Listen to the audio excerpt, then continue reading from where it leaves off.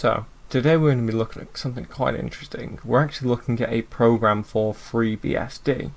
Now, over on Linux we have a program called Lutris, and essentially what that does is it will let you launch sort of all kinds of games and have it be configured for you so you can pretty much just install it and get to playing.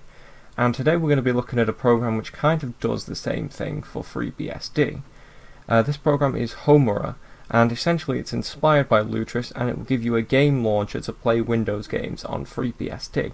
And we're going to be taking a look at it right now on the Linux Lounge.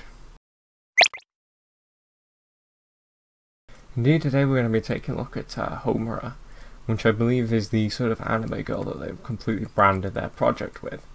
Now, first things first, as I said, this is inspired by Lutris, but it's not Lutris, and it's kind of not really similar to, well, as they've said there, it's not akin to Crossover or Lutris or similar to Wine. But what this is it kind of a game launcher which uses Wine to launch Windows games on FreeBSD. And it's quite an impressive little project. And the first thing of note is it's still very much updated. In fact, there was an update 2 days ago. And their Github page is quite informative as well. So we can see here we've got the little titles up here for various things you can look at, but we'll take a look at that in a minute. We've got the introduction, the description, the run dependencies, the installation and uninstallation, all handy information to have, and there's the usage. Now, this does have a GUI, but if you want, you could probably use this, well, almost entirely through the command line. And in fact, as a bit of a heads up, on your first launch of the program, you do need to run it from the command line. They also have a features and to-do list, which, as you can see, it's a very complete little program already. But at some point, they want to have DXVK changing between Wine versions and other features like Lutris has. So at some point this is going to be even more of a complete BSD gaming solution than it already is, but more on that later. They also have a Discord server and a Steam page which you can go to, which is quite handy. And as you can see, they've got some screenshots of the program. One of them shows Counter-Strike running, and Clone Hero. Now, what's quite interesting about this program is they've actually kind of got a small list of programs that will work. They have like a list of tweaks to get things working. They have statuses, which of course relates to what they have working and what doesn't work, but more on that later. They've got a list of games that are balked, and they've got a list of working games, and I've tried a few of those, and yeah, they work. But of course that doesn't mean that games outside of that list won't work. They've got a handbook which tells you how to use the program, which is fairly self-explanatory, but it's always good to have documentation. And they have hints, and they have a page on contributing. Also, let's quickly go back to that hints page. It's actually quite handy to just for people who are used to FreeBSD generally. But yeah, I guess this would be quite useful to someone who is new to FreeBSD and wants to do a little bit of gaming. Now, you're not going to be able to do any sort of, well, a lot of gaming like you would be able to over on Linux, but if you want to quickly fire up a game or two, this launcher will seriously help you out in doing that. But with that said, let's go ahead and take a look at the launcher itself. And indeed, here we are on my FreeBSD desktop. Now, the first thing to show really is going to be how exactly do you get this program installed. Well, it's very easy because it's actually in the default FreeBSD repositories. So all you need to type in is, of course, sudo pkg install Homura, and then if we go ahead and put in my password, and as you can see, it's in the default repositories, but I already have it installed. And the next thing to say is, by default, you won't get a shortcut in your start menu. That's something you do need to add. So for your first launch, you need to launch it via the command line, and then it will give you an option to make a shortcut. You probably want to do that. And then let's just go ahead and close out of that. There we go. And this is the Homura Games Launcher. Now, as you can see, it's very sort of simple and bare bones, but it very much gets the job done. You got a list of things you can do, you know, installation, launcher, uninstallation, wine tricks, run an executable in prefix, update, applying a fix, open the Homura folder, enable logging, other, about, and exit. Now, the first thing I want to show is about. It tells you about the project, of course. and it will basically say, you know, where the Windows emulation comes from, and most interestingly, this is licensed under the BSD 2 clause license, which means pretty much if you want to take this project, you can do near enough whatever you want with it as long as you respect the BSD license, which is very permissive. So that's quite nice. And now for the actual features of the program. From the top, you've got installation, which I will just go ahead and quickly show you. If you click OK on that, you've got a list of programs and software you can install with this program. Not all of it necessarily works, but it is all here that you can try it out. You've got launchers like Steam, you've got games like RuneScape and stuff. And I can't show you like actually installing one of these because it does take quite a long time.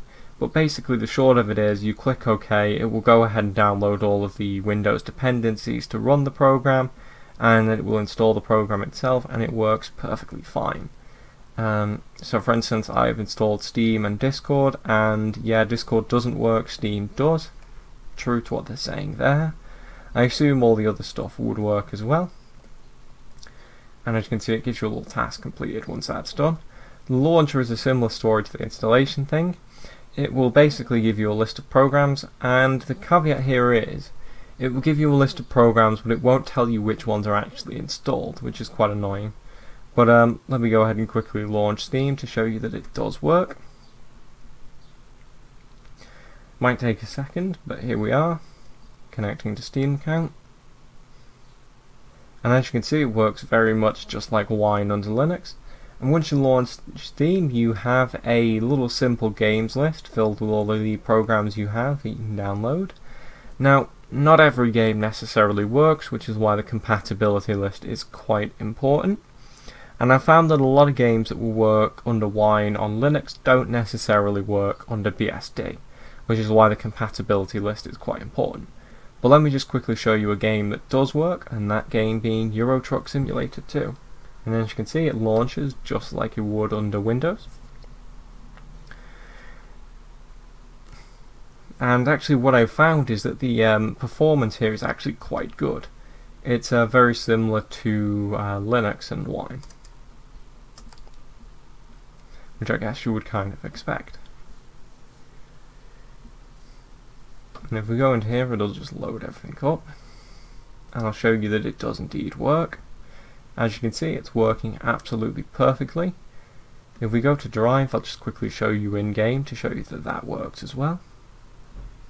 Now I've tried this game with both OpenGL and DirectX, and both work, but OpenGL seems to perform better, which is why we're using that. And as you can see, all works perfectly well. So if I now just quit the game, it will work. And there we go. That's gaming on FreeBSD. And we'll just go ahead and exit Steam, which might take a moment, but what should happen is, as you can see, the Homura game launcher will pop right back up, which is quite handy. And that's kind of like a bulk of what the program does. You know, you can install your game launcher, launch it, and it will work perfectly fine. And next down we have the Uninstallation, which, similar thing, it will uninstall your programs. It's quite handy. You have Wine Tricks, so you can run Wine Tricks on your prefixes, and you know, you can install whatever dependencies you need for a program. You can run an executable in a prefix, so maybe if you want to install a mod or something. You can update stuff, which, yeah, it works for just updating these scripts and stuff. You can apply a fix, which there aren't really that many fixes, or there aren't that many fixes yet. The only one is the fix for this game, which I've never heard of, but theoretically in the future they will add more fixes. You can open the Homura folder, so you can kind of do whatever you want with all of the sort of games and stuff. It's a little bit like the Lutris folders. You can enable logging, and under Other we have use software rendering, delete and reset everything, create a shortcut, and open the Github page. And that's pretty much it. If we just go ahead and exit now, gives you a cute little thanks for using the Homura. Thanks for using Homura, and have a great day. So yeah, that's the Homura game launcher for FreeBSD. Now of course, FreeBSD is not a gaming platform by any of the stretch of the imagination, or at least not yet, However, if you want to install FreeBSD, do a little bit of gaming that isn't just open source games in the default software repository, well, the Homura Games Launcher is an absolutely fantastic piece of software, and I would recommend it to anyone using FreeBSD. It's in the default repositories, it's easy to install, easy to get to grips with, works fantastically, and I'll definitely be keeping it on my FreeBSD system here. But with that said, I thank you for watching today's video. I hope you enjoyed it. Do you do any FreeBSD gaming? Let me know in the comments section below, and while you're down there, consider following my link to join LBRY. LBRY is a free and open source YouTube alternative, and joining really helps the channel out. But with that said, that's it for today's video. I thank you for watching, and I will see you in the next one.